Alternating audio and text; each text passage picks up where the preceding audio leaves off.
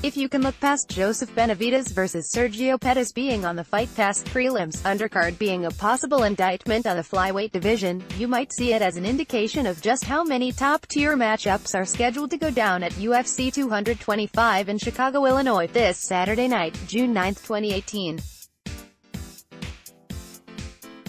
Indeed, this pay-per-view (PPV) event would be one of the few times I would suggest that casual fans tune in for all 13 scheduled bouts. Perhaps you aren't the kind of person who is willing to dedicate an entire evening to a combat sports event. In that case, this is the exact right post for you. You can click the video above or continue reading and I'll provide you with my top 4 fights that I think you should watch at the UFC 225 this weekend.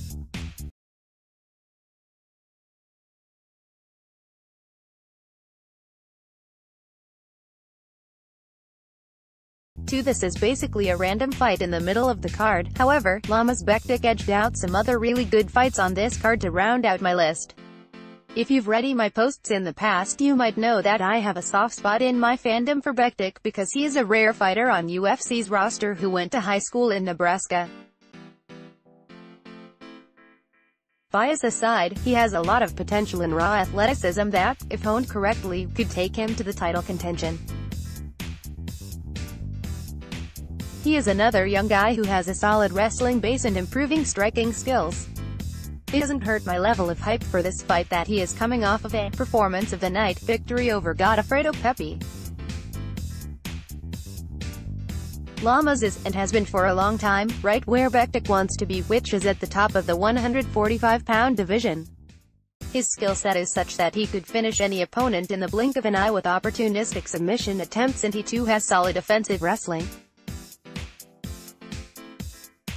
Llamas could possess enough of a wrestling prowess to negate Bektic's smothering attacks and result in a striking battle that will tell us a lot about Bektic's progression.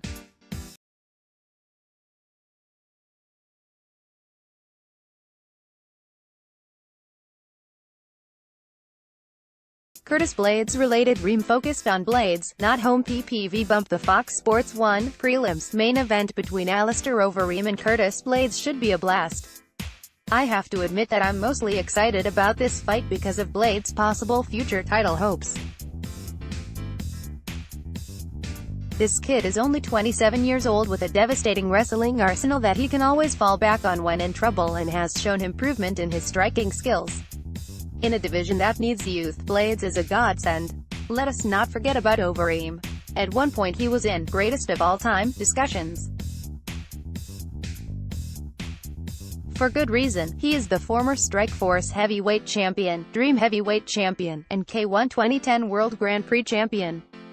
Overeem has defeated who's who of heavyweight contenders. No matter the result of this fight, Overeem turning away a youngster or Blades becoming a possible title challenger, this fight is must-watch television.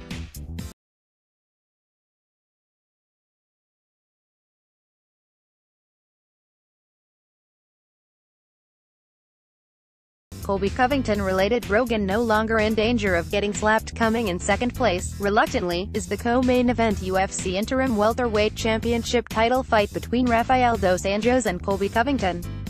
I didn't want to call attention to Covington this week, because, quite frankly, I can't stand his gimmick.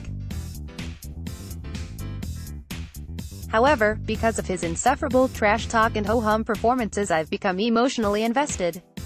Numerous fight fans are up in arms about the interim title nature of this bout, but I'm not bothered by second-place belts, although I do wish they were silver instead of gold. At least it gives us a clear number 1 contender who the champion, Tyron Woodley in this case, must defend their truly gold strap against.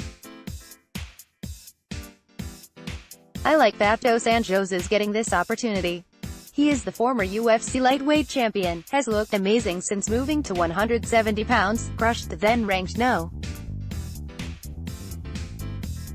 6 welterweight, Nel Magny, and most recently defeated the former welterweight champion, Robbie Lawler, via dominant unanimous decision.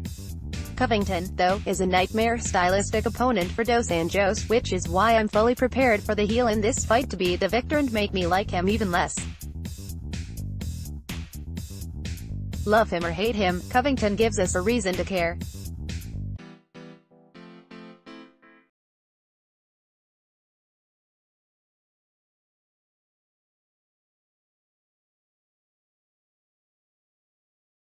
Yoel Romero too related to Wong Fu, thanks for everything. Yoel Romero obviously, the main event rematch between UFC middleweight champion, Robert, the Reaper, Whittaker, and challenger, Yoel, the Soldier of God, Romero, takes the top spot. Running fights back too soon can turn off fight fans, but in this case, I believe I'm in the majority with my thirst for this championship reiteration. To that point, their first fight ended up at the Fight of the Night bonus award winner at UFC 213.